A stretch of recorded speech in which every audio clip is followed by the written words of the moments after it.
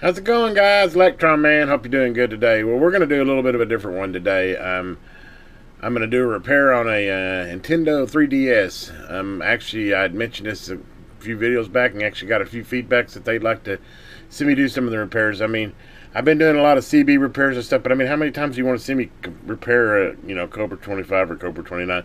Typically, I do my CB repairs on something I've never had before. I mean, it's kind of repeat and get kind of boring seeing the same one, same thing over and over. So anyway, we're going to do a Nintendo 3DS repair today. Actually, I've been doing a lot of these. And the first thing you want to start with is the right screwdrivers on this repair. Let me show you on these screwdrivers. You want to make sure you get some good fine tipped, nice hardened steel tip. You want that, and obviously it's got to be small. And you want to make sure it fits in your screw holes right, because these screws really, and this one even comes with a little bitty flat blade here that I use, or an X-Acto knife or whatever, because when we're going to do this repair today, what we're going to do is we're going to do a 3DS XL, and the 3D slider is broke off, which I've seen several times, but the 3D slider here has broke off. Hopefully the switch on the side hasn't broke. Typically they're not. It's just the little slider knob that slides up and down is broke, and especially if you do a reset or something, you really need that slider. And you want to have your 3D. So anyway, we're going to go ahead and show you how to do it. The first thing you're going to want to do, which I've already done on this one, but you have 4 screw holes here, here, and here. That's all you're going to need to get the back off of the top half of an 3DS XL. There's just those 4 screw holes there, but there's a little bitty rubber looking thing on there, and I use this to pick it out. Typically they get kind of torn up when you tail them out, but it's not anything. I mean, if anything, get a white marker or white it out. I mean, you could probably go out there and find that little press-it pads, but it's not necessary. I mean, it doesn't have any effect on a game. It's just aesthetics to hide the screws, but to me, the screws don't look bad anyway. So anyway, you got to pick these 4 little things, the little squares. You'll see them. I wished I had pulled them out first, but they'll be white too, but you just got to dig them out. And they're little rubber ones. And by the way, they got a full back. Make sure you get the full thing out, because if you just get the rubber out and leave the full, then you won't see the Phillips head screw. But I promise you, there's 4 Phillips head screws there. So if that's the first thing you do, is pull those 4 screws. Let me go ahead and switch this camera around here. The thing you're going to do is you're going to want to get, I've actually been using this knife here is pretty good, but be very careful. I mean, you can use an X-Acto knife, a guitar pick. Guitar pick's real good if you're like me and experienced. This is good, but you want something with a nice thin rigid blade, and it's kind of scary. And what I typically do is I always start on the side without the 3D. And what you want to do is you want to get down here in the corner, and you're going to want to kind of get it. There's a little crack there. You're going to get that in there, and don't push too hard, because there's components inside. You don't want the knife to go down in. You just want the edge of it. And you're just going to get it here, and you're just going to snap like that. And you're just going to work your way around. It can be kind of hard. You got to work it, unsnapping it basically. You got to unsnap it all the way around.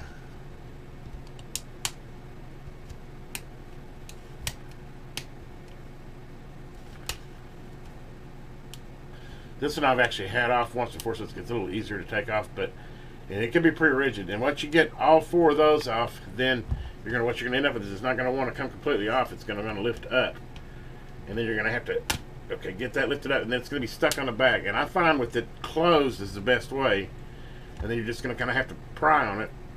Once you get that back off, you're gonna look in here, and I can already see this has got like a little piece of plastic left in here.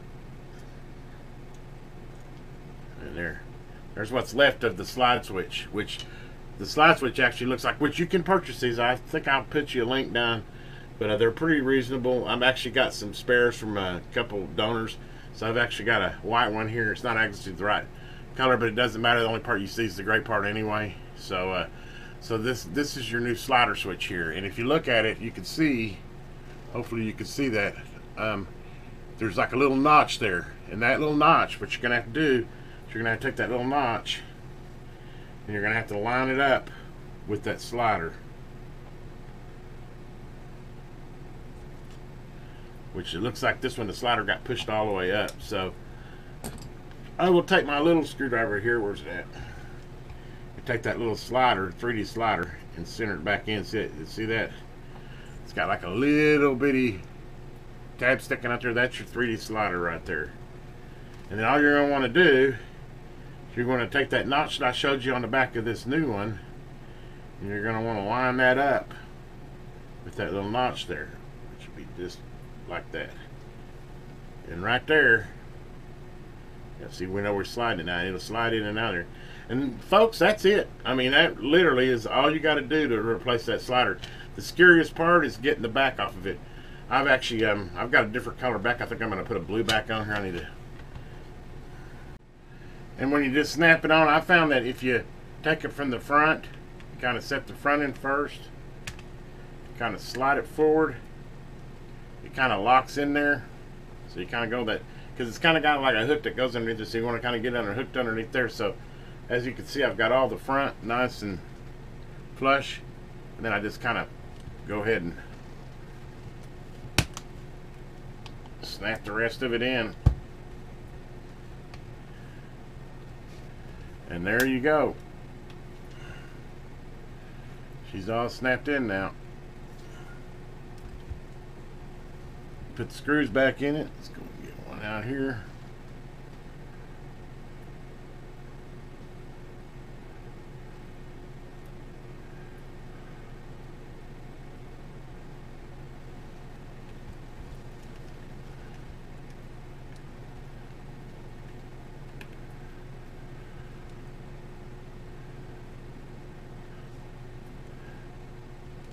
And don't go crazy on tightening. It doesn't need a whole lot of tightening.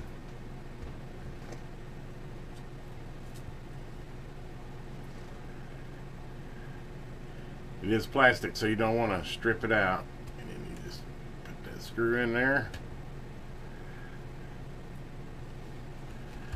Like so. That's two in there. Nice and flush. And the other two here.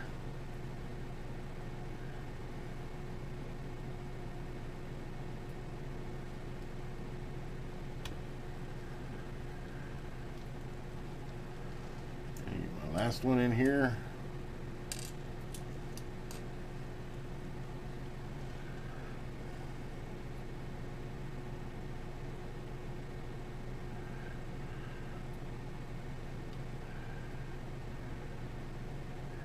You take your time and you're gentle. It's not a bad job. Just take your time. Don't force anything.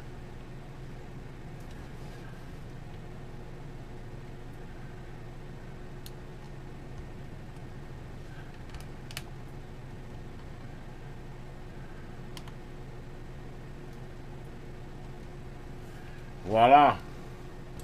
Check it out. 3D slider is fixed now. Which we can go ahead and power it on. Verify it. Like I said, I just leave the little things off. You could probably hunt around and find the little replacements. They look like this right here. It looks like a little gnat. But I actually got a couple of them out good, but like I said, I don't see any reason putting them back in there. I guess if you wanted to, but oh yeah, 3D's working now. They'll be happy as heck.